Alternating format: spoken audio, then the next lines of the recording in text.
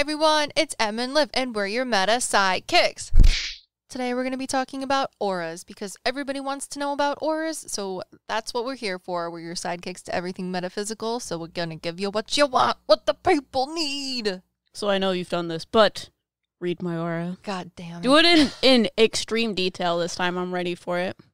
Extreme detail? Yeah, like if you're giving someone an aura reading, do it for me. Well, we just got done talking about some really deep things, and you have a lot of pink around you now. Oh, God.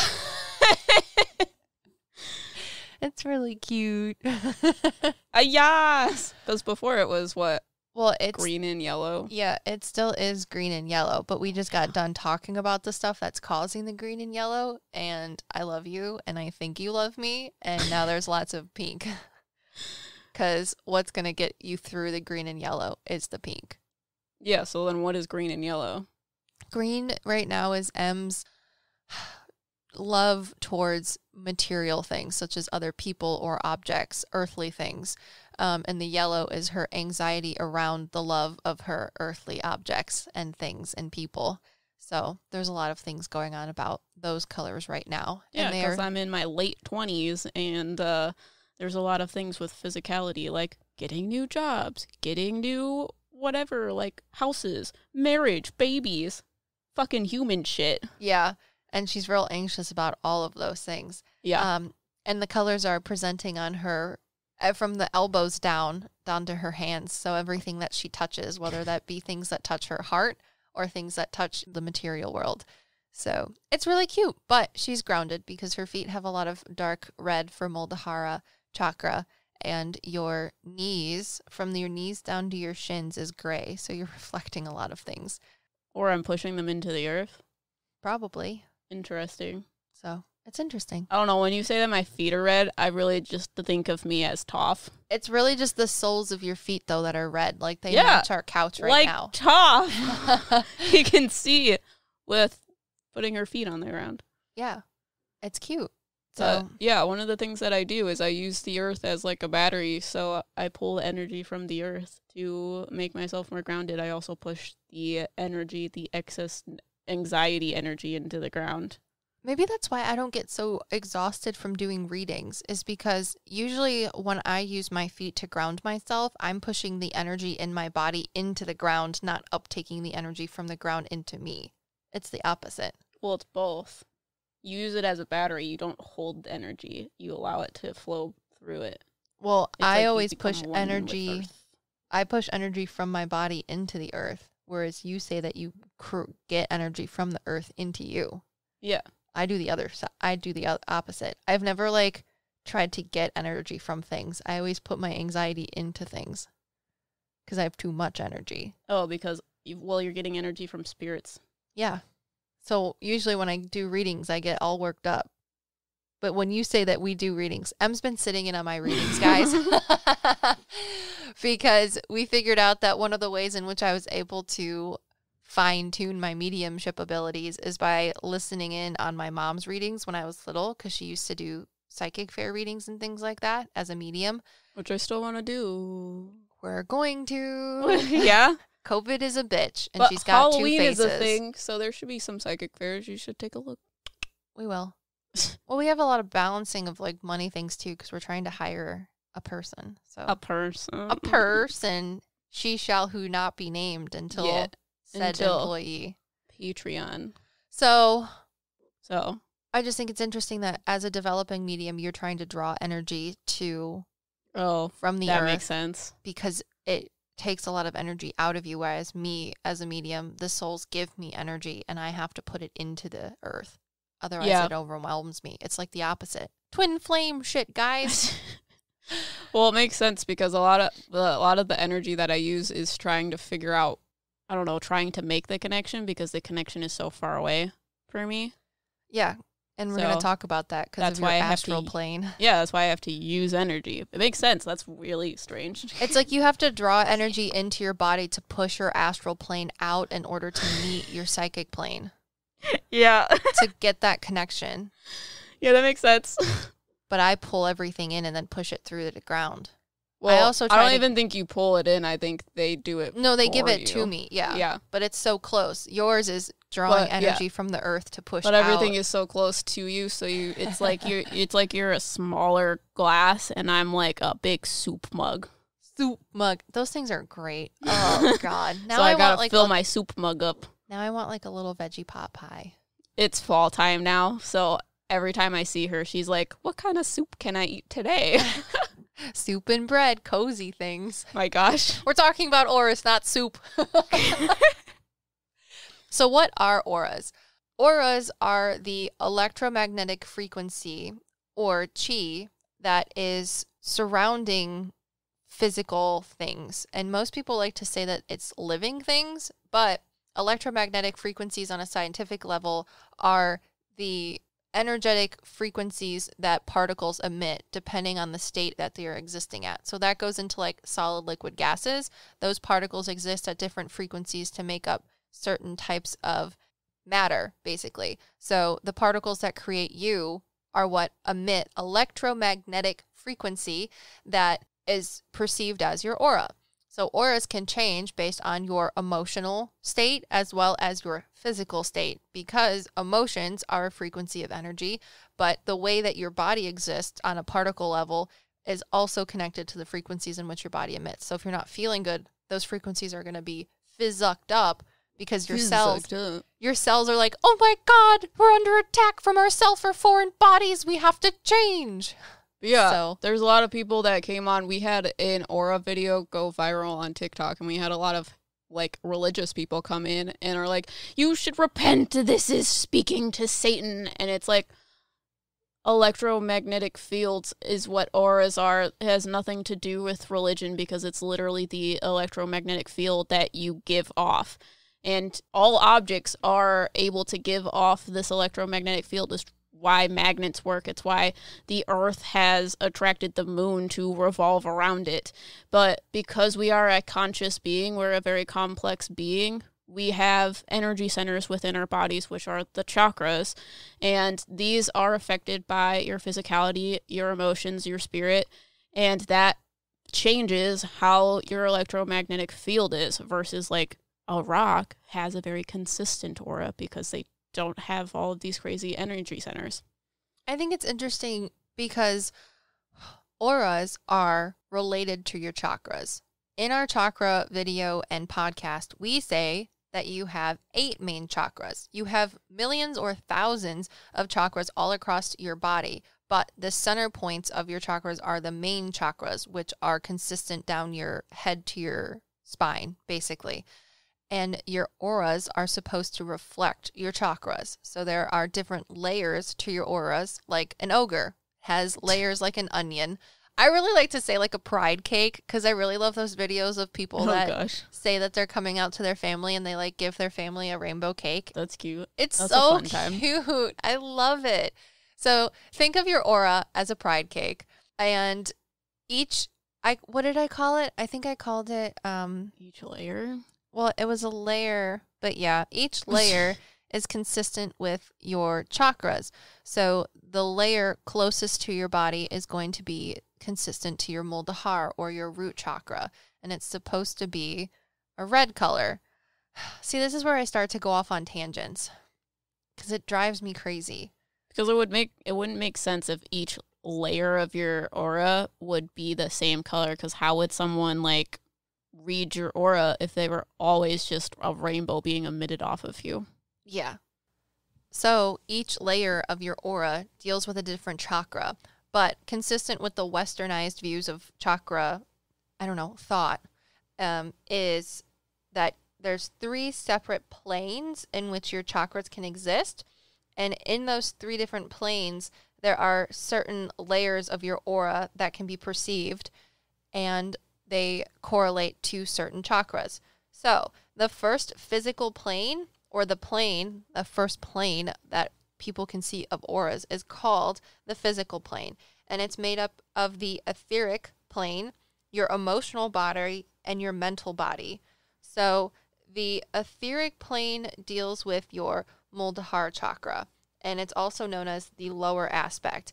It is supposed to be able to be perceived clairvoyantly closest to your body. So it's like 1 to 3 inches or 1 to 3 inches from your body, and it deals with your Muladhara chakra. Now, the next layer, the emotional body, or also known as the lower emotional aspect, is supposed to be related to your Svadhisthana chakra. So that one is, I think they said 3 to 4 or 3 to 5 inches away. So the next layer from your body. And then the mental body is also known as the lower mental aspect, and that one deals with your solar plexus or Manipura chakra. And those 3 are the ones that make up the first 3 layers of the aura that people are supposedly able to perceive clairvoyantly, and that is known as your physical plane. Which is why it's easier for you to see, because it deals with your physical self and not your like spiritual self. Yes. So at the beginning of the podcast, Em's like, "What's my aura? What's my aura?" Those are the things that you saw, right? Yes, because those are the things within your physical plane, those 3 layers that I saw. With those 3, it is essentially your physical body, the like electromagnetic field that your physical body is giving off. It's also your subconscious mind and your conscious mind. So I think that's pretty interesting, because you'll get into the other planes and it's kind of the same thing for your spiritual self as well. But those are also the things that are physically and emotionally dealing with you right now. Yeah. Which is cute. It's interesting. So when people read your aura in the physical plane, it explains things that are like you're dealing with right now. And those are the things that are like constantly changing. Yes. So when I get all rowdy about when people ask me, "What's my aura?" I want to be like, "Ezekiel, fuck you." Wow. It's because your auras always change. And I think that it's very rude and like change very drastically, because we just filmed a video like an hour ago and my aura was different than it is right now. Yeah. Because my emotions changed.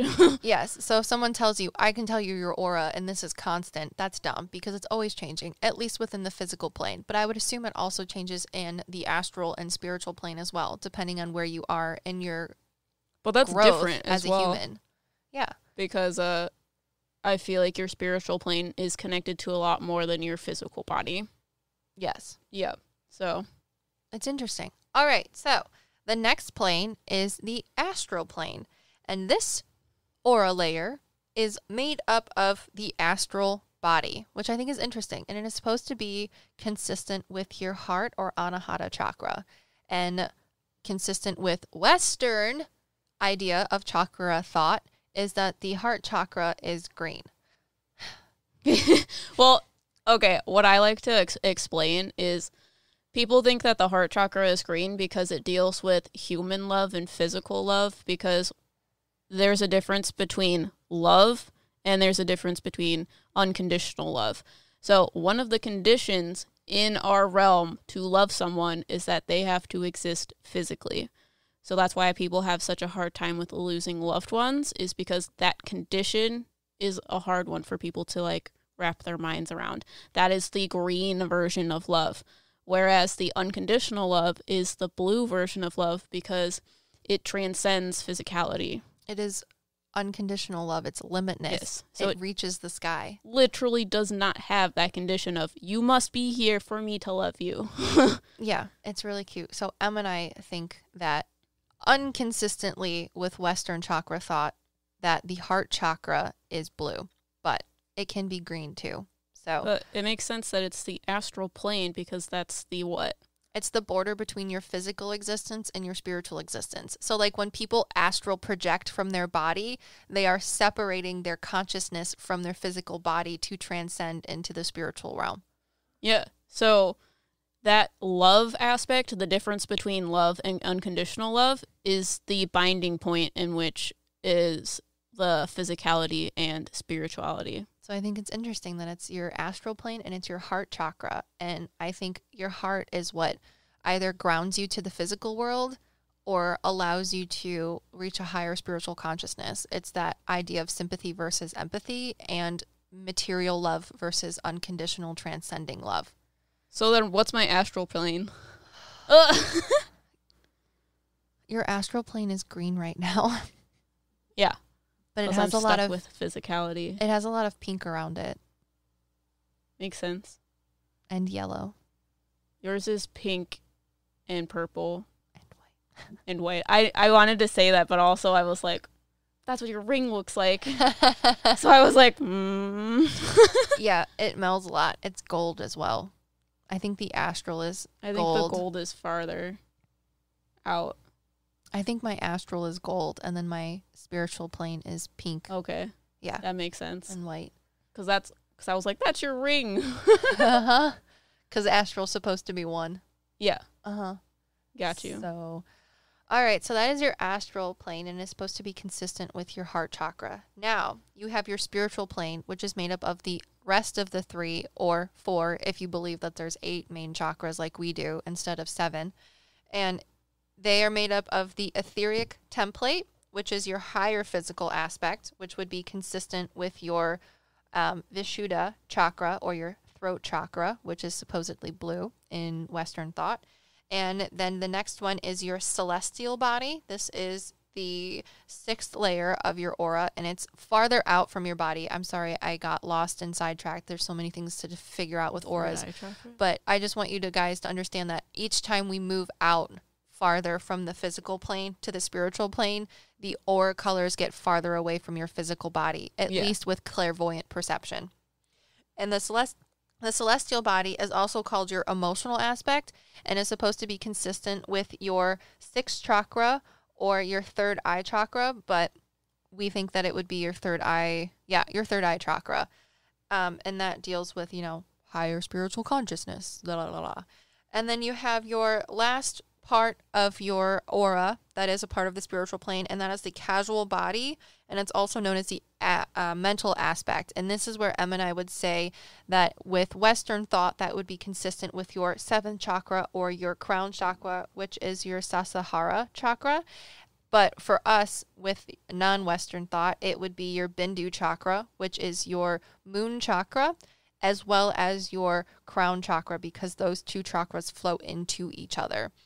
So that's interesting. But see, the thing that bothers me, like you said, like 4 minutes ago, is, what? Well, one, people don't even want to talk about the moon chakra because they're like, one more step isn't commercialized enough. I can't make money off of it. But it's also transparent. It is transparent. So you wouldn't see it in an aura technically. But also that, I forgot what I was going to say now. Sorry. Darn it. Dang, Aries. Oh, is that all of these chakras are supposed to, or all of your aura layers are supposed to be consistent with your chakras. So that, in logical sense at least, or normal logical sense, would mean that the chakras that you see close to your body rainbows are supposed to be consistent with the colors of the chakra. So, red, orange, yellow, green, blue, indigo, purple, violet. Yeah. And you said you were listening to a podcast or something that was saying that they have to be that color. So if one is like a deep red, it means it's off balanced or something. Yeah, or if it's a light red, then it's also off balance. It's supposed to be a consistent color.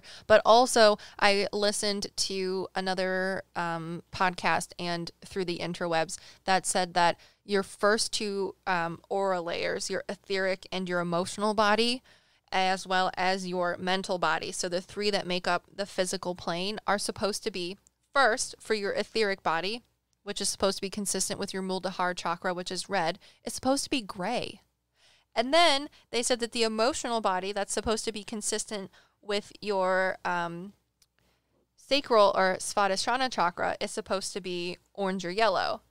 And then your mental body, that's supposed to be consistent with your Manipur or solar plexus chakra, is supposed to be orange or yellow. But they said that when you see the first 3 layers, most people's first 3 layers are going to be gray, purple, and then yellow, which is not consistent with the chakras. Right. So I'm like wholly confused. If somebody knows more about chakras than us, which is probably everybody, it's probably nobody. Explain that to me. Like, what is it supposed to be? Are the chakras supposed to be consistent with are your auras? Are your aura layers? Are your aura layers supposed to be consistent with the chakra colors, or are they supposed to be different? Because I heard both of them, and it doesn't make sense to me, especially if you get into, like, Reiki or medical healing of chakras. There's air quotes, sorry. Not to be rude. I'm just saying there's a difference between scientific medicine and then spiritual medicine or homeopathy, whatever, holistic stuff. So if you know what it is, I just don't understand how with medical chakra healing, it's supposed to be consistent with the chakras, but then not, because how are you supposed to figure out what's what and what's wrong and what's sick and how that happens? It just, it's too much. Yeah, you went on a lot of things that I got lost. I just don't understand. Like, is it supposed to be are the colors supposed to be consistent with your chakras since they're supposed to match up? I think that's what people think, but I don't think that's how it is. Exactly. Because of what Agya has explained to you. Oh. Because if you are... Okay, so what Agya, if you guys don't remember, he is our spiritual advisor for our business. He is like a Sanskrit man, and he helps us with learning the chakras because we are two Western women who... Midwestern. Yeah, we struggle. But what he explained to Liv is that things have to be in balance, but it's not that you have to balance your chakras. It's that you have to have an understanding of your chakras in order to shift the energy centers of these chakra systems. He's saying most people want to have balance and consistency, and that's how they think that balance is gained, is through consistency and things being evened out. But he said there is no consistency in being the same. You have to find balance in the ebb and flow of life, and that is being able to raise one chakra when necessary and lower another one. But it's being able to have emotional intelligence about yourself in the situation that you're in to be able to manipulate your chakras and who you are to rise to the occasion and overcome whatever situation it is. So a lot of things in Western chakra thought, as well as auras, is like when we said at the beginning of the video, oh, your aura is really light red, so you need to fix it because that means it's unbalanced, or it's too dark of a red, so it's also unbalanced, and you need to do meditation or listening to high vibrational frequency music, which is stuff that I learned while doing research for this. That's literally what they said. It doesn't actually have anything to do with that. It's you need not, to understand that energy center and understand how to wield it. Yes. Like in Naruto. So it's not making sure that everything is the same across the board. It's being able to rise to the occasion and change your chakras when necessary. But that would explain why, like, you're seeing layers. I think the layers mean a certain thing. So you have the physical plane, and that explains how your physical body is. You have the astral plane. That is the literal, I don't know, you explained it like an egg. So you have the yolk, which is your physical plane, and then you have the membrane that is around the yolk, and that is your astral plane, and then... The yolk itself. The, like, egg white and yolk is your physical body. That's your physical body, and then there's a membrane around that, and that is your astral plane, and then the shell would be the spiritual plane. Well, I was doing the, in science, I don't know if you guys ever did this in science class, but...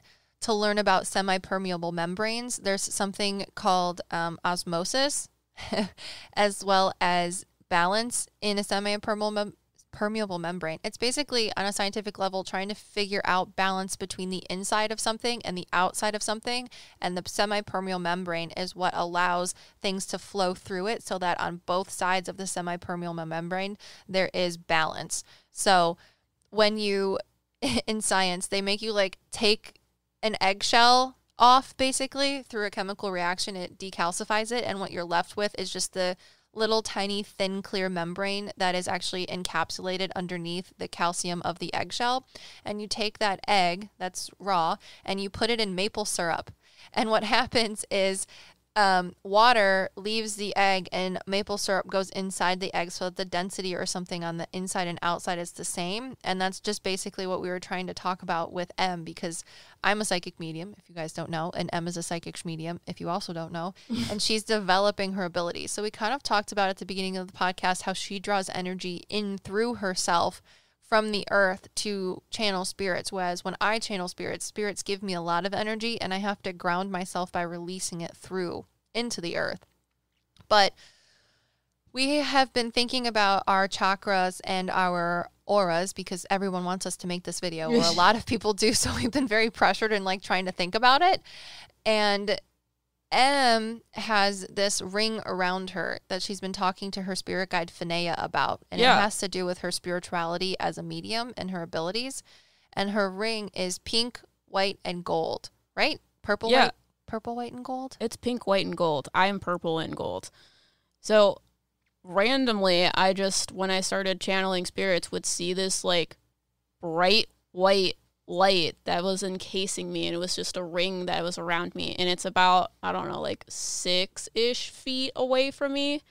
So when we started doing our aura video, I was like, Liv, is this like the astral plane of my aura? And she was like, no, that is like the outer edge of your spiritual plane.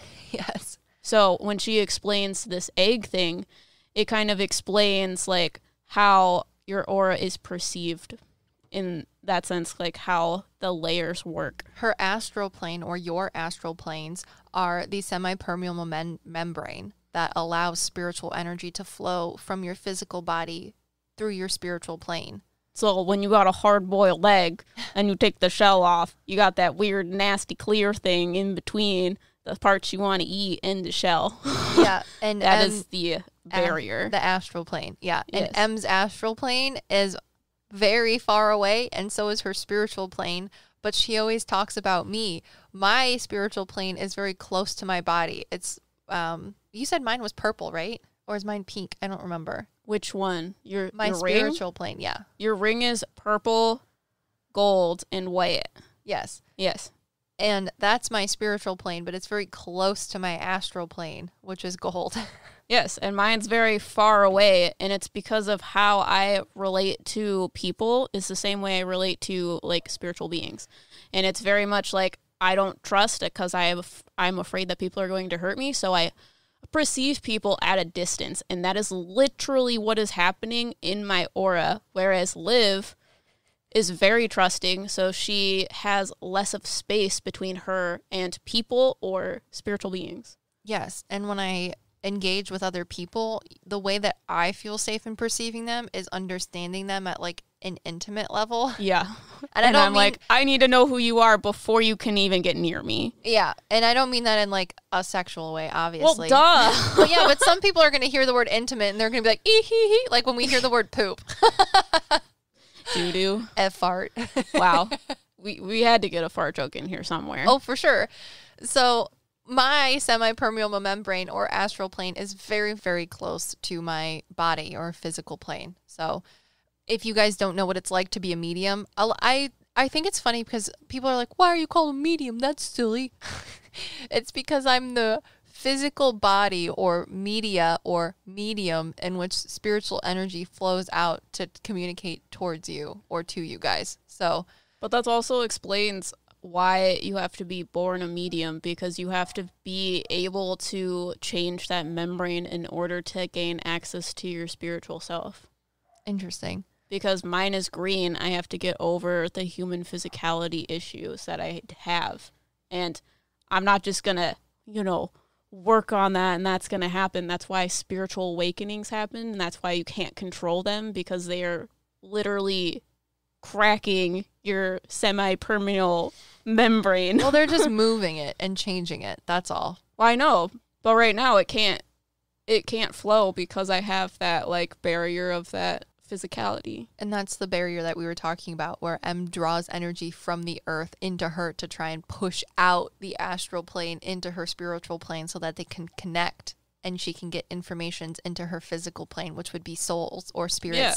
But that's why you manipulating your clairs. Yeah, that's why you just can't wake up and be like, I'm just going to go learn to be a psychic medium. It's because you literally have to have a life-changing experience to crack your shell, essentially. Eggs. Oh, goodness. So let's get into aura colors, because this really gets me going, guys. It gets me going. So auras are just frequencies, right? Yes. And frequencies are how not only frequencies... Welcome to color theory. Buckle up. This is what you learn when you're an art student. And do you learn it as a scientist? Yeah, we have to learn about wavelengths and frequencies and the different colors that exist at those frequencies. Well, guys, color is an illusion. Because it's literally your perception of frequency. Yes. So in the scientific community, different colors exist at different frequencies. Red light is seen at the lowest frequency. Purple light or ultraviolet light is one of the highest frequencies, I believe. I'll have to check it, but it's consistent with what we're talking about, right? Well, it's the highest vibrational of visible light. Yes. Of what we can see. Of what we can see. So if your auras are just the emittance of electromagnetic frequencies from the particles that make up you, basically, so then the frequencies that you emit are consistent with the wavelengths that come off of you and the light that you see. So frequencies are perceptions of color, and those frequencies that you are emitting are the frequencies of colors. They're one and the same. So your lowest frequency would be your root chakra, your Muladhara chakra, and that chakra is red. Make sense? Yeah.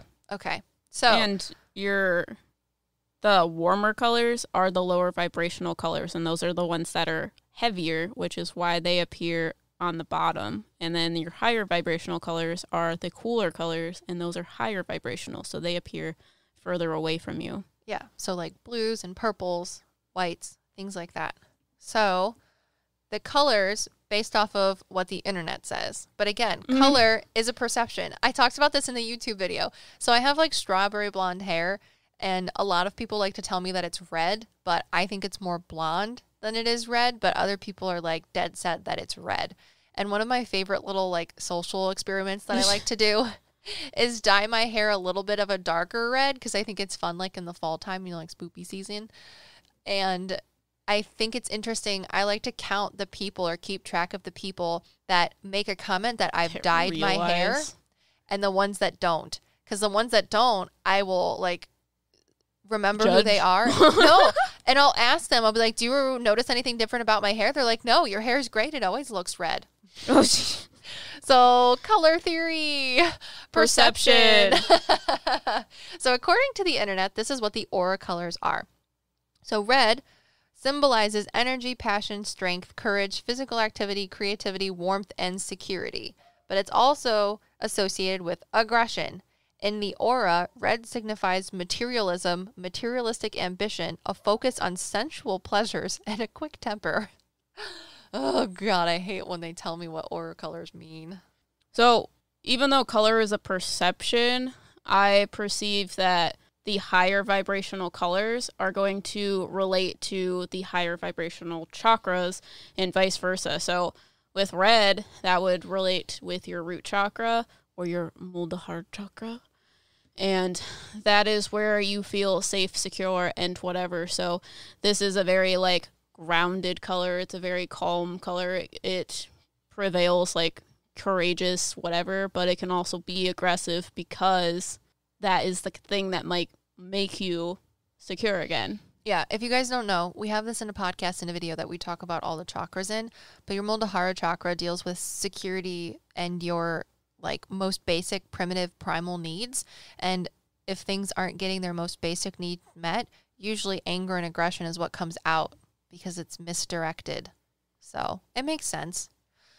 But again, I just feel like if you're looking and seeing a color clairvoyantly or with a aura camera, which we're also going to talk about, then you could just see red and be like, you're very passionate, but maybe they're not because you don't know. You're just looking at a color.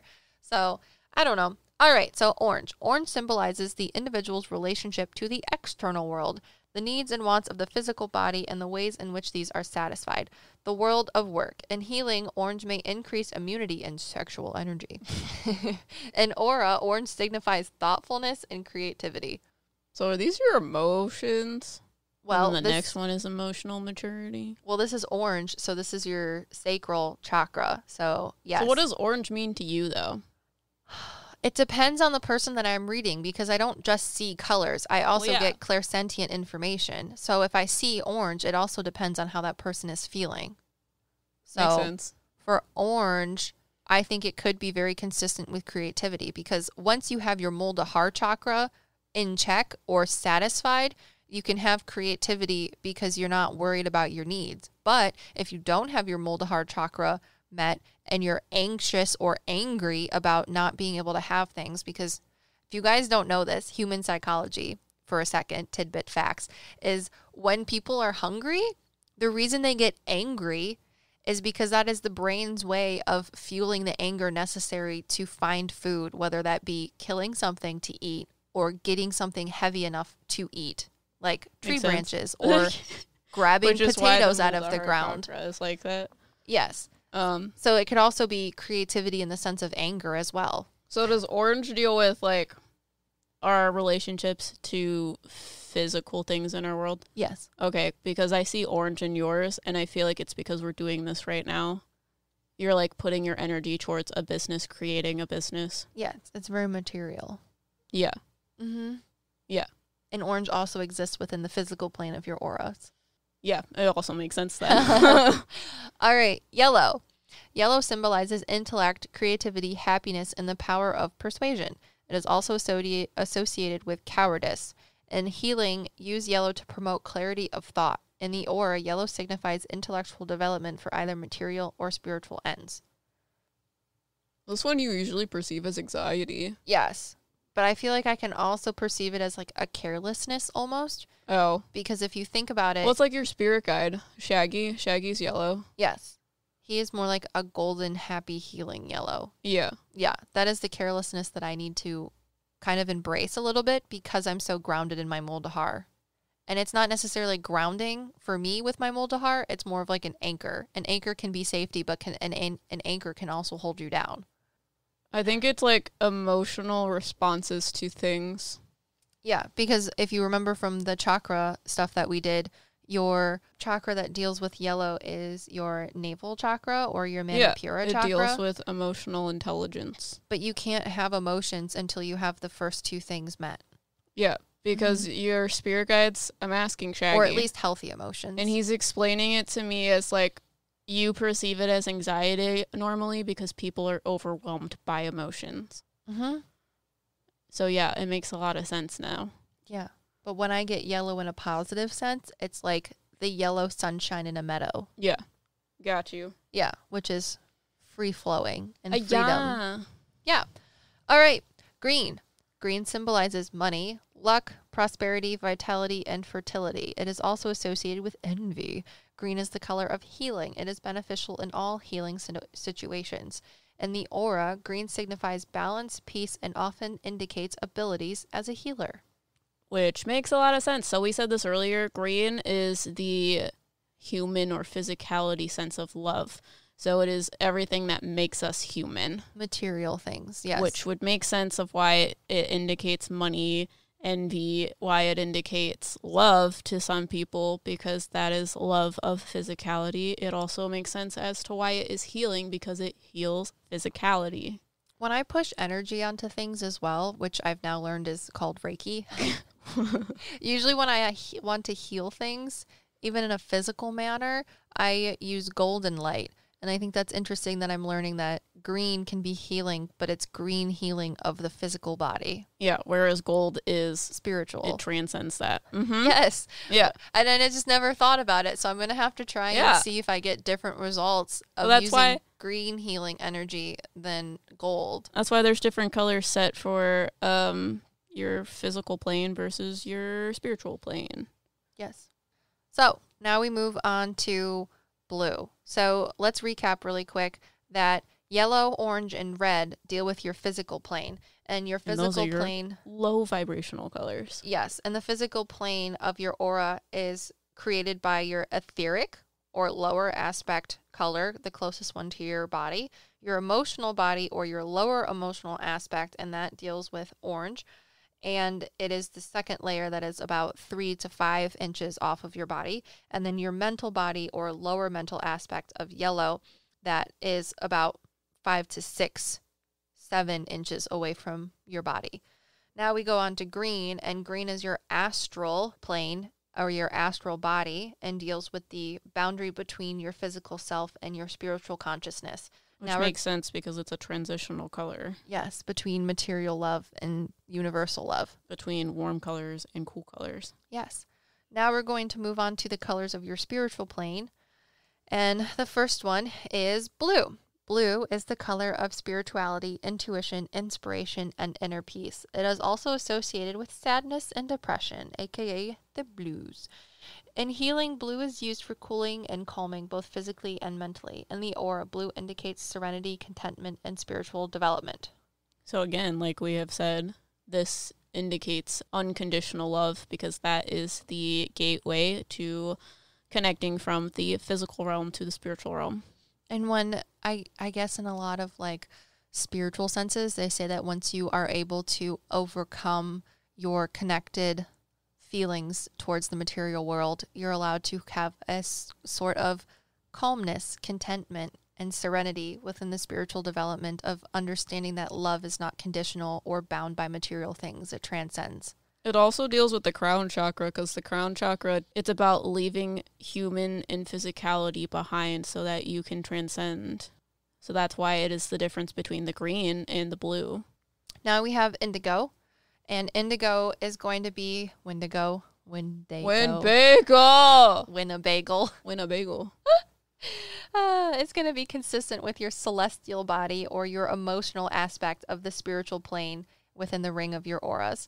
So indigo is associated with psychic ability. In healing, use indigo for relaxation, reassurance, and promoting psychicism. That's interesting. Psychicism. Orgasm.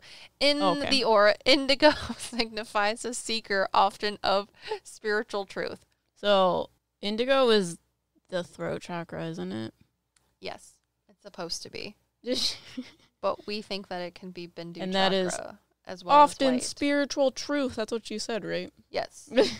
Yeah. Third eye. I don't know. Throat chakra. Windigo. Next one. Purple. Yes. Is associated with power, both earthly and spiritual. In healing, purple is used for mental disorders and also for becoming one with spirit. In the aura, purple signifies higher spiritual development. Purple rings. Purple rings? Mine. Oh, yours is purple. Yes. Mine is not purple. It is pink. It's pink. As pink. As pink. That's interesting because we're twin flames in our, like, I don't know, my normal aura is purple and gold, and her ring is purple and gold, and then her normal aura is pink and gold, and my ring is pink and gold. It's because the things that I hold close to me are different for things that heal me, and the things that you hold close to you are helping and healing for you. It goes into the law of attraction. That's the stuff I'm putting out. So I obviously attracted that. Got and vice it. versa. Yeah. That's why we have a strong bond, because we are same, but different. I thought it's because we were trauma bonded. Someone put us in the back of the car Well, in a cage together and drove for a while. 100% that also happened, but It was called college. All right, now we move on to white. White is associated with truth, purity, cleansing, healing, and protection. It is a good general healing color for the removal of pain and suffering. In the aura, it signifies a high level of attainment, a higher level of soul incarnate to help others. White is the strongest color or the strongest energy because it is unwielding. It deals with faith. Yeah. But what's interesting, color theory by Emily, is white reflects all colors. So that's why it is used for protection, because it literally pushes the rest of the energy away from you. And that's why people use that to protect themselves. Yeah. Interesting. Well, because if you're sick, whether it's emotionally or physically, it's usually because other energies are getting muddled in your own. So if white pushes those energies out, it cleanses what you are. Right. And that's why white deals with purity. Got it. I didn't think about that when we made the YouTube video. Oh, yeah. Okay. Moving on to gold. Gold represents understanding and luck. Remember, though, that nothing comes from nothing. It is the most powerful healing color, but so powerful that many are not able to stand it initially and must be conditioned to it via other colors. In the aura, it represents service to others. That's why my astral plane is gold. Because I'm medium. My information isn't about me. It's about spirit and helping you. Yeah, gold is spiritual healing, whereas green is physical healing. Yeah, but it's service to others. Well, yeah, because it can't be about you, because that would be physicality. Mm-hmm. Yeah. Interesting. Yeah. Sorry, I also didn't get that when they were telling me that it was gold. But that's why it's so hard to, like, do, because we're reading the Reiki meanings for the colors. And that's why it's so hard to do, because it's not about you. It's not about the person you're doing. It's about everything. Which is why my go-to is gold for healing. Yeah. Okay, makes sense.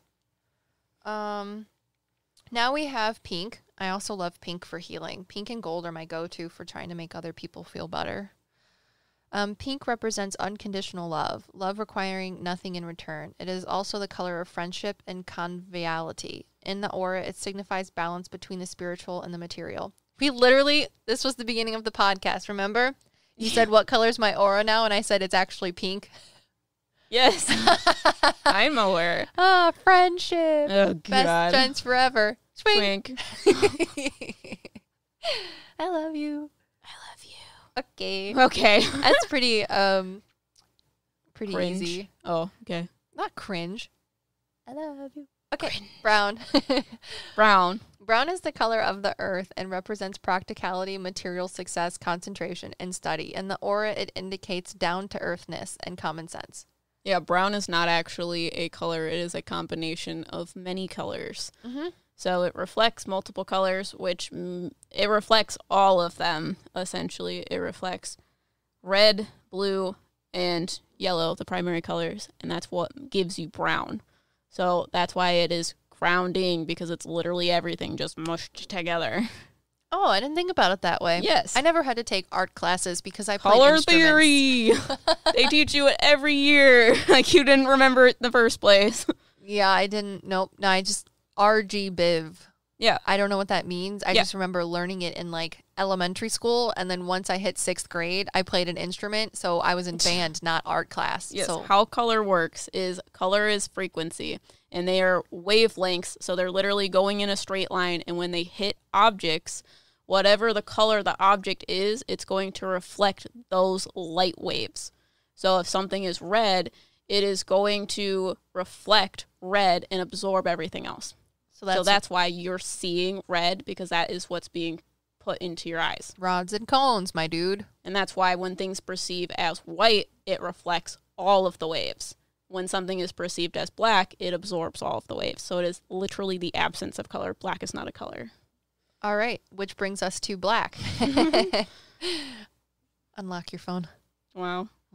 Keeps letting my phone lock. Yep. Okay, black, as Em so graciously said, black is the absence of color. It represents the unconscious and mystery. Vishnu. Its visualization can help promote deep meditation. Black also stands for evil. Wow. Black magic. It's trauma. Evil. Lemons. Lemons. In the aura, it signifies some kind of blockage or something being hidden, which in our video, we talked about how most dark things present as black. And we tell you what is the best way to deal with dark things. It's not when in doubt, sage it out. When in doubt, sage it out. You haven't heard that? No. It is not, in fact, when in doubt, sage it out like a white girl putting Please on don't do that. Uggs to get a pumpkin spice latte at Starbucks. It's just going to absorb that. It's that you need to ignore it and not give it your energy because, as Em just said, black is the absence of color. It is all of the colors being drawn Absorbed. into nothing.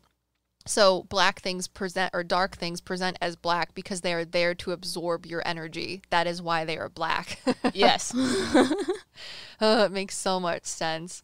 But yeah, it also deals with trauma. A lot of people don't like to see their trauma, which is why it turns black, because you don't necessarily have a feeling about it. It's just something that affects you. You shut it off. Absorbs everything that you are. Yes. So that's a little bit about the colors. Yeah, And because it everybody actually- asks about colors. All the time. But again, colors are perceptions. Now, the next thing that everybody asks about is how do I see auras? Yeah, how do you see auras? Can you teach me how to see auras? It's very important that I see auras. Yes, and if you don't know, we also have our Claire video, which tells you all about duh Claires. And podcast. And podcast. And it's called Declare on our podcast. Duh Claires. And people, when they This is the only thing I found on the internet. The only thing that they said on how to how to perceive auras is clairvoyantly. And clairvoyance, if you don't know or are new to the podcast, is that it is seeing, clear seeing, whether that be in front of you, which is mostly how people want to perceive clairvoyance, but it's also seeing things within your mind's eye or in your head. So if I were to say, imagine a taco, you can kind of visualize a taco if you have that type of thought process. Things in your head. Yes, because some people they don't see things in their mind's eye. They can't envision things. They can't picture things. No, which is fine. People think things differently. Some people don't even have an inner monologue. They only think of things clairvoyantly and claircognizantly. So clear thoughts, which blows my mind because I have a really obnoxious inner monologue. Yeah, I still don't understand how people read without an inner monologue. I know, that's why Bradley struggles with reading. I know. I need someone to come tell me, if you do not have an inner monologue, what happens in your brain when you read things. Do you associate full words with pictures? Yeah, like, do you see pictures? Do you just know what it says? I don't know how you do that. It blows our mind. It's great. It's super cool. Yeah, I really want to know. The human mind is awesome. But anyways, most people on the internet or anywhere will tell you that the way you perceive auras is only clairvoyantly.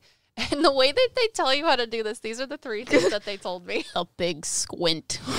Big squint. Big squint. That's what Emily calls me, the big squint. A big squint. I'm really blind. Because her glasses are so thick and she still squints through them. Oh, God. She's like, look at this. And then she starts squinting and I'm like, oh, God, you can't see.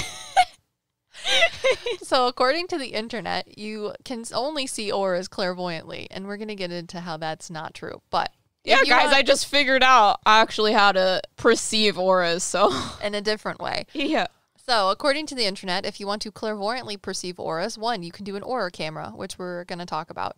But 2 is go into your bathroom with either low light or bright light and stare at yourself in the mirror, and eventually, supposedly, you'll see Bloody Mary. Sorry. Bloody Mary, Bloody Mary, Bloody Mary. Well, you'll start seeing colors around your face or around your body. You'll start seeing the layers. Most prominently, probably the physical plane. But if you see all 7 or 8 planes, let us know. Is that actually real? Or is it just your mind trying to get information? So there is something in the psychology world, I forget what the actual term is, but it's been proven that if you guys don't know this, when you are looking at things, you aren't seeing the actual object as a whole itself. That's too complicated for your brain to do. But think of it like a computer screen. All of the images that are whole within a computer image are actually pixelations put together to make one whole image. Well, your brain works the same way. Your brain takes pixelated images, or which is the waves of light. Yes, to collect in your mind. And then your eyes make those pixelated images, but what your brain does is it basically processes those pixelations and puts them into a clear, concise image. So there is a psychological phenomenon that has been tested that if you sit in a dimly lit room for the long enough amount of time and stare at yourself in a mirror, your brain gets too underwhelmed by seeing the same thing. So since your brain needs to keep seeing things and doing things in order to continue, it needs stimulation. But if you don't give it that stimulation in your environment, he'll create it. It does. So a lot of the things around like the Bloody Mary, I don't know. Myth or nursery rhyme, spooky stuff, whatever that stuff is. The Candyman. All of it. Candyman. Go on. You forgot one more. Candyman. Is that when you go into a room such as a bathroom and your 9th grade sleepover with all of your friends and say Bloody Mary in a dimly lit room, and you're all like freaked out on adrenaline already and have these preconceived notions of what you're going to see based on the lore itself, is that your brain puts those together for you. Because if you stare in the mirror for long enough, you're going to start seeing what your brain is already contracting subconsciously to give your mind that stimulation that it needs. But so it's also common with people who are blind. Their brain wants stimulation, so they essentially see fireworks. Or like when your eyes are closed, a lot of times you will see colors. Mm-hmm. It's because your brain constantly is looking for stimulation. Yes. So that can also be one of the clairvoyant debunking of seeing auras. The big squint. The big squint. Can you please put that in Asana too? Yes. So, TM. We are going to... The other thing that you can do is, I guess, put your hand up against a very blank or neutral wall and do the big squint at your hand and see it. Squint. And then the next one is like, they tell you to like rub your hands together and then like pull them apart. Give and yourself you're some Indian rug burn. Yeah, I told Emily, I'm like, come here, give me your arm. We're gonna Indian rug burn some auras off your arm. We'll see all the colors. So those are the ways that they tell you to see auras. There's also like meditation and stuff like that and yada, yada, yada. But here's how we're going to tell you you can actually do it. Yes. So as a psychic medium, I don't walk around and see auras all the time because I tell spirit, I don't like seeing things in front of me clairvoyantly. I am a mental medium. So try to show it to me, mentally, in the least spooky way possible. And I want everyone to show me things in the most spooky way possible. Yes. See if I get spooked. And we talk about in our other videos and other podcasts that everybody, if you're not a psychic medium, you still have psychic abilities to an extent. And those abilities are unique to you. So somebody may have really great clairaudience, but their clairvoyance isn't really cool. Other people are super clairvoyant, but their clairaudience sucks. It's all different to you, and the way those clairs come into you are also very unique. Everybody is different. Your psychic abilities are like a fingerprint, okay? So for me, I am I have all of the clairs, but... Your strongest clair is clairvoyance, though. Is clairvoyance. Because I also have all of the clairs, but it is a lot easier for me to get information clairaudiently as sounds. Yes. So if you don't just walk up to somebody and see auras, that is okay. That is normal. That is fine. Just because someone says that the only way that you can see auras on the internet is clairvoyantly outwardly, then phooey on them, because that's dumb and it's restricting your psychic abilities. So we're here to tell you that these are the ways that you can also perceive auras as well.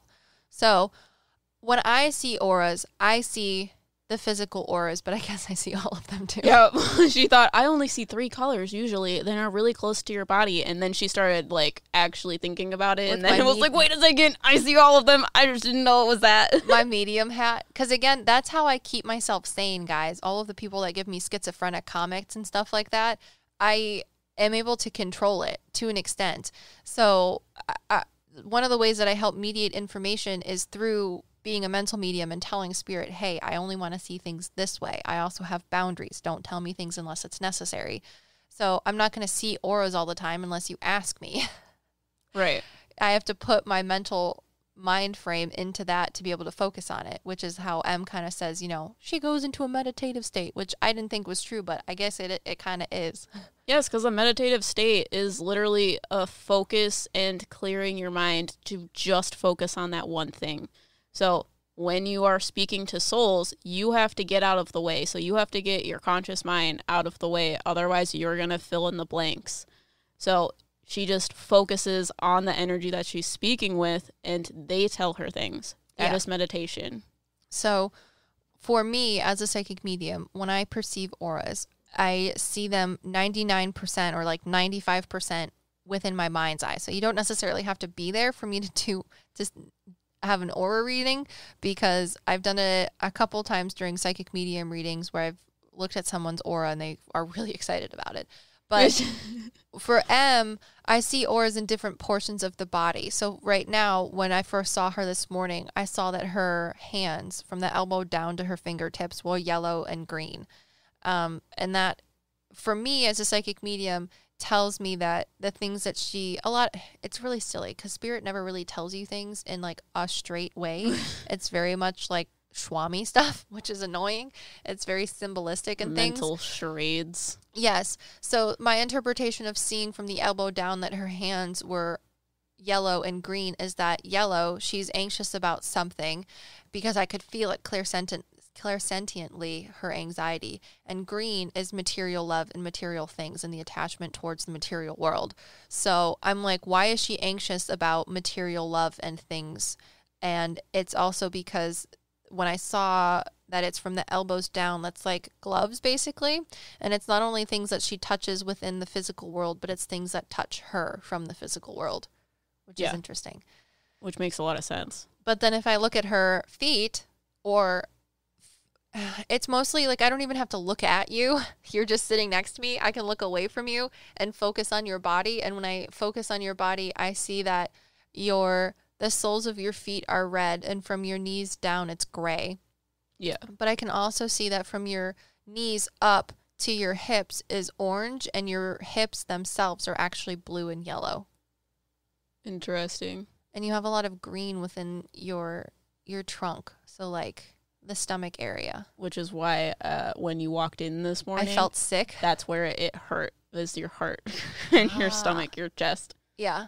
Which is interesting. And you have a lot of orange around your neck and shoulders. Stress. So it's just interesting. But that's how I see things. And I'm not even looking at you, right? Yeah. I don't think you need to. No.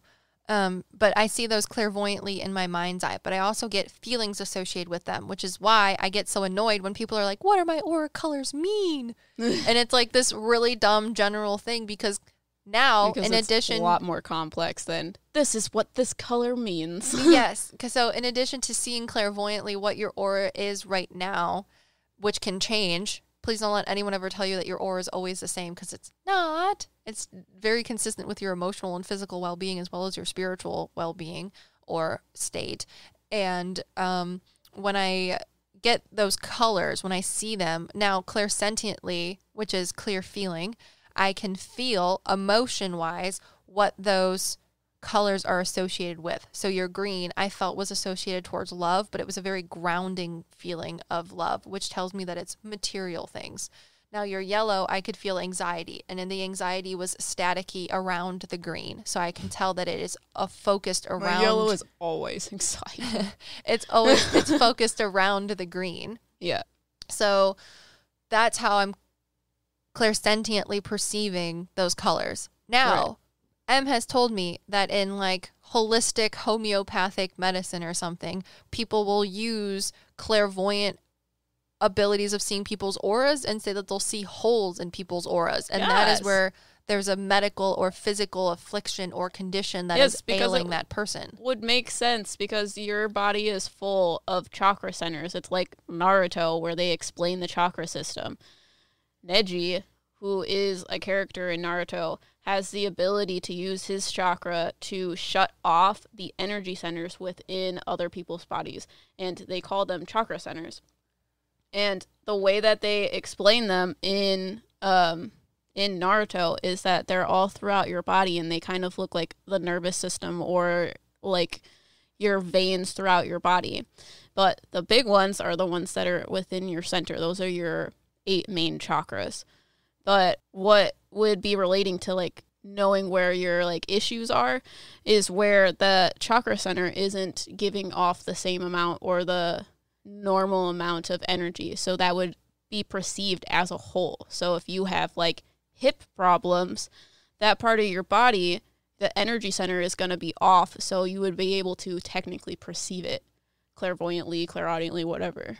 But that's where it gets into the different perceptions of that chakra. So clairvoyantly, people might see holes in someone's chakra if you clairvoyantly see chakras. But if you are clairsentient, you could feel the emotion towards that color that you might see clairvoyantly. Or you might feel where the hole is in that person's aura field because you feel where their physical ailment is, whether that's emotional or physical. So for me, sometimes when I'm doing readings, whether it be a soul or a psychic reading that I'm talking to an animal or a person, I will get physical feelings of where they have those medical or physical ailments. So that's a different way of perceiving your aura or the energy associated with that area in the body, clairsentiently. Makes Now, sense. Clairaudience, how to perceive auras clairaudiently. So auras, again, are just frequencies, the electromagnetic frequency in which your body gives off. But what else are frequencies? Sound. Sound is a frequency. Now this gets into things like synesthesia. There are different types of synesthesia. You can have taste synesthesia. You can have audio or audient synesthesia, where like people hear certain sounds or words and it makes them think of colors. Yeah, that's been happening to me. And that's how I was able to read Liv's aura, because I am stronger with clairaudience than I am clairvoyance, because I question clairvoyance. So essentially, I hear the colors coming off of her, because the lower vibrational colors have a low hum and the higher vibrational colors have a high hum. Like gold, I feel like you have a lot of gold associated with you, but it sounds like pixie dust because it's so high pitched. Whereas like a red is kind of more, you almost aren't able to hear it because it's like a rumbling sound. Mm-hmm. Yeah. There you go. Clairaudient perception of auras. So if you guys have any like clairgustant or clairalient, which is taste and smell perception of auras, that would be interesting. What if I just walked up to you and licked your arm and was like, you feel like yellow?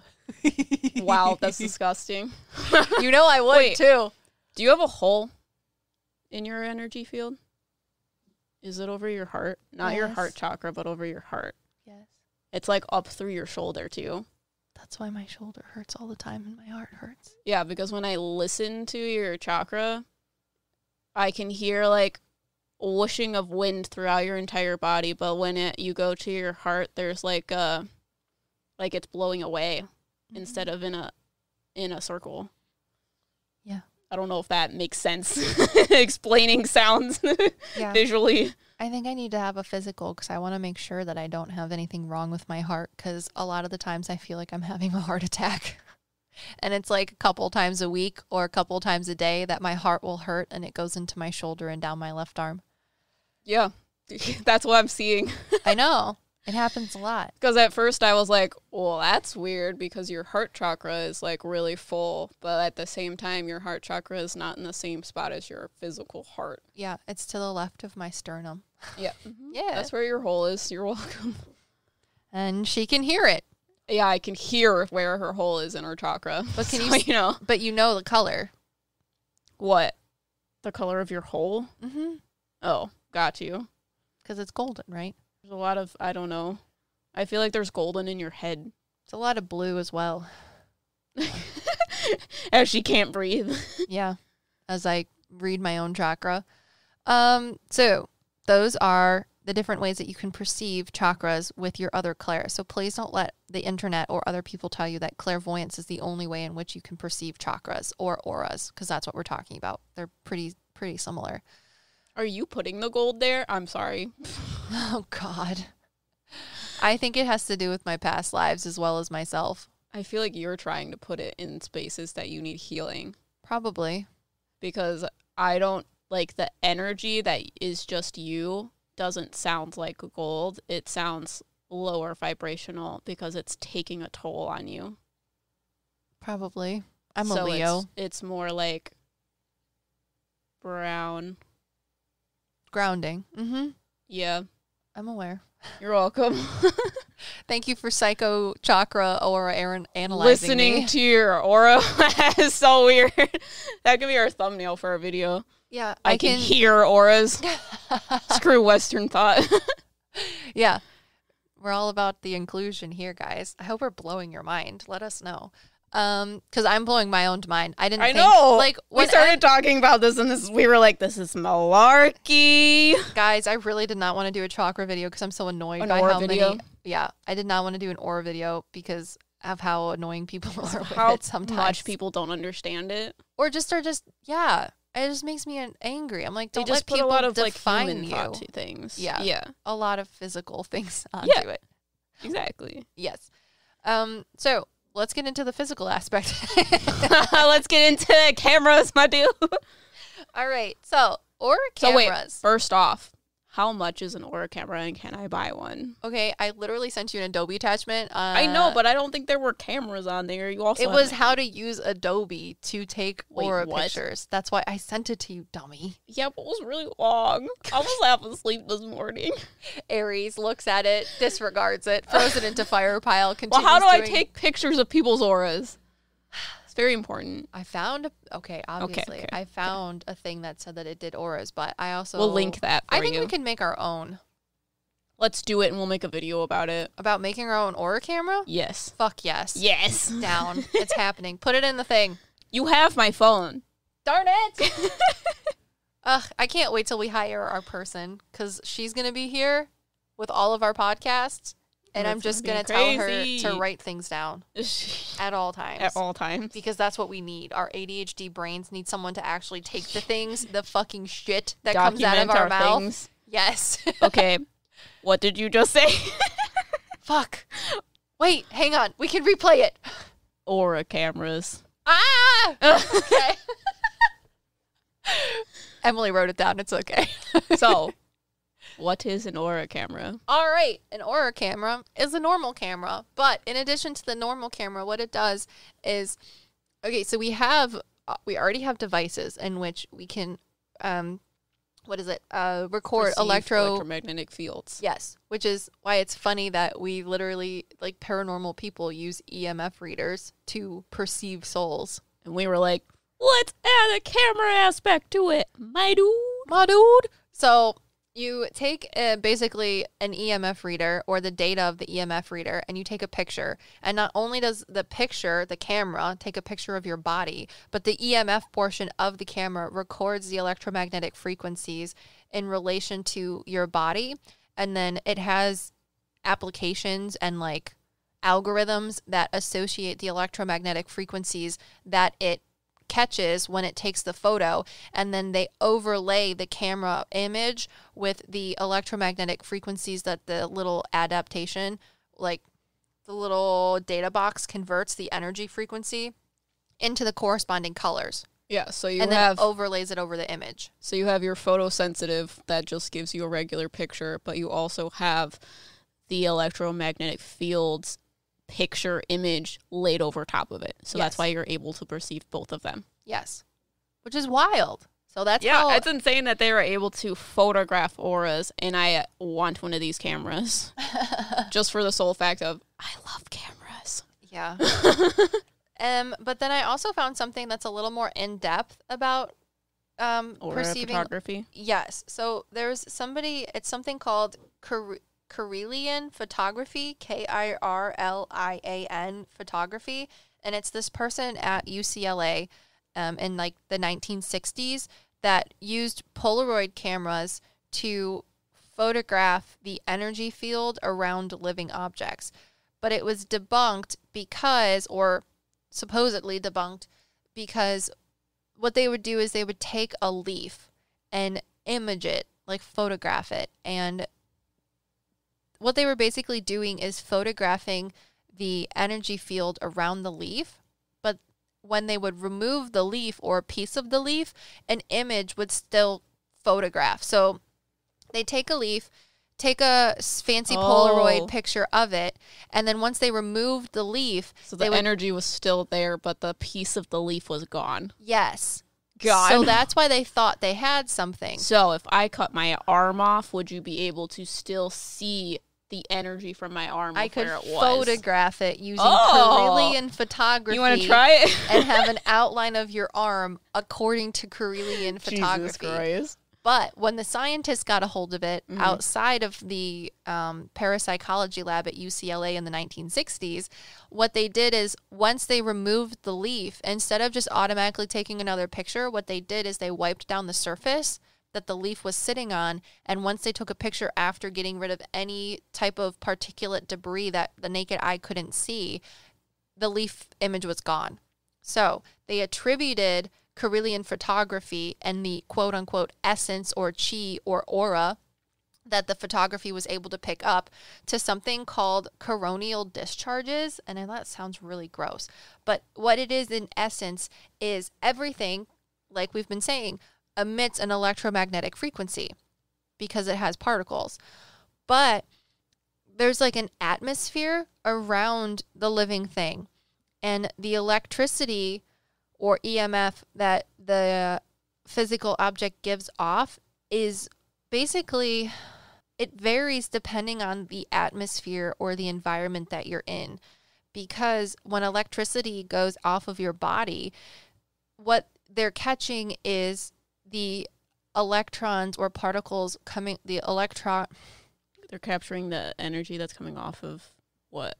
Off of the physical object, but it's being, it's being what is it? Like, I'm trying to think of the word. It's being manipulated by the atmosphere around you. So electricity travels in water fast, right? Right. The atmosphere holds water. So if you take the water out of the object, then the image is altered. So when they took pictures, the Carillion photography, they took images of the leaf, and what they did was they would let the leaf sit out, and as it withered away and got drier because water was being evaporated from it and it was dying, the image of the little outline around it, the aura or chi around it, was also diminishing. Gotcha. And they thought it was because the life source of the leaf was diminishing. So therefore the aura got lighter. But what it was is it was directly linked to the water in that thing. Yeah, that makes sense. Which is why when they got rid of the water left over on the desk from the faint image of the leaf, it disappeared. That makes sense. So they're saying that auras aren't actually linked to the electromagnetical field or why do I keep saying electromagnetic field of the body. It's not just that, it's also linked to water and the water in the atmosphere and the electrons that flow through the water. About how the electromagnetic field interacts with whatever it's in. Yeah. But it also makes sense. You were talking about how if you remove a piece of the leaf that it's still there. Have you ever heard of phantom limb syndrome? Yes. Wouldn't that be like that? Because you have your spiritual self that's trying to fit itself into this like little human body. So that would make sense as to why your body still thinks there is an arm there, because it can literally feel the energy from it there. Yeah, because the reason I like to say that I can talk to souls, or the way I like to rationalize it, is that with the third law of thermodynamics, it states that energy is neither created nor destroyed. It just is. It's converted from one form to the next, and it's finite. Energy is finite in this universe. It's never increasing nor decreasing. That's why it goes from one source to the next. But I like to say that the reason I can talk to souls is because souls exist. We are not just a physical body. There's a separation between our physical body and our soul. So if your soul has been so used to having an arm in its physical body, and then you get rid of it, it's like, oh, it's supposed to be there, which is probably why you feel it. Your soul is like, it's supposed to be there. It still feels the electromagnetic pull of your arm, because you will feel pain in something that is not there. Crazy. Yeah. I wonder if you can take pictures of people who like don't have an arm, if they have an arm in their aura. That would be cool. Yeah, I would. A Carillion photograph of somebody that didn't have an arm? Yeah. Well, and see if there's an energy field for it. Yeah, but if science is true and you get rid of that, there wouldn't be any residual water to manipulate the photo if it's been gone for that long of a time. Yeah, but they're a living being, so they don't just have their physicality. Yeah, but I'm saying science disproved Carillion photography because they wiped off the surface. So if someone doesn't have an arm and they haven't had an arm for a long time, they need to try it with a body. Cut someone's arm off. A cadaver. Cut my arm off. Oh my god! And then we'll just be like, okay, is it still there? Yeah, but does water really matter if I'm a living being with a soul? I don't know, my dude. You're gonna sacrifice your arm? Maybe a toe. Oh my god! I'm sorry, that's a little crazy. Yeah. Mm-hmm. There's actually a mental disorder in which people feel that they need to cut their limbs off. Yeah, that's not me. I'm just saying. For science.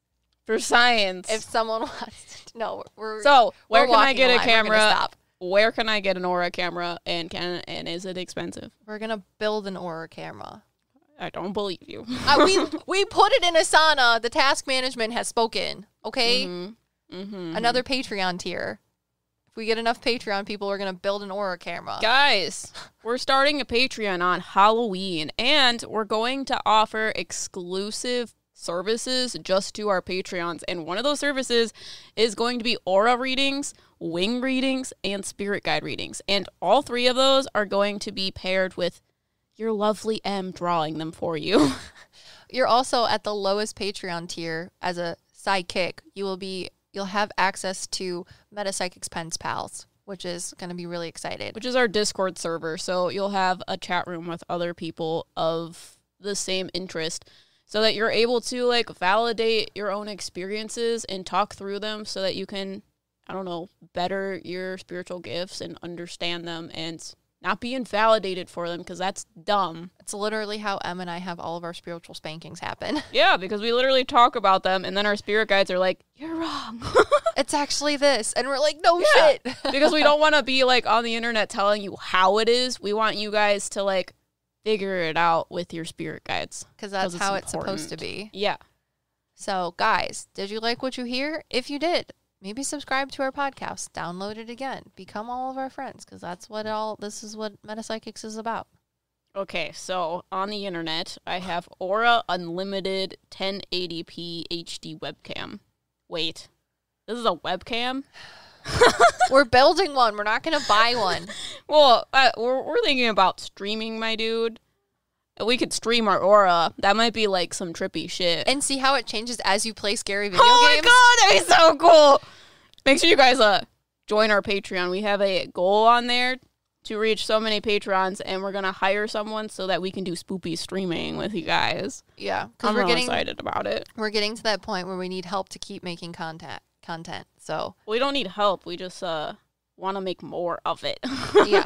Well, we need help. So we're also really excited for you guys to create a community on our Patreon. So yeah, Halloween, an inclusive, great community where everyone can talk about their spiritual things. It's great. It's going to be awesome.